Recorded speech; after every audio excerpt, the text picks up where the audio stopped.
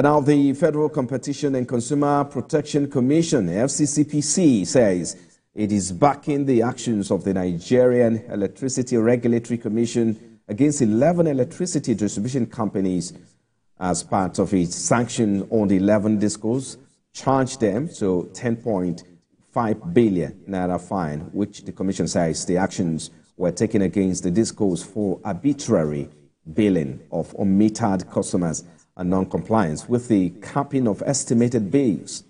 The acting executive vice chairman of FCCPC, Dr.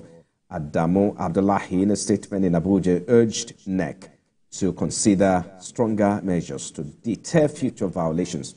He said the decisive measure aligned with the mandate of the commission.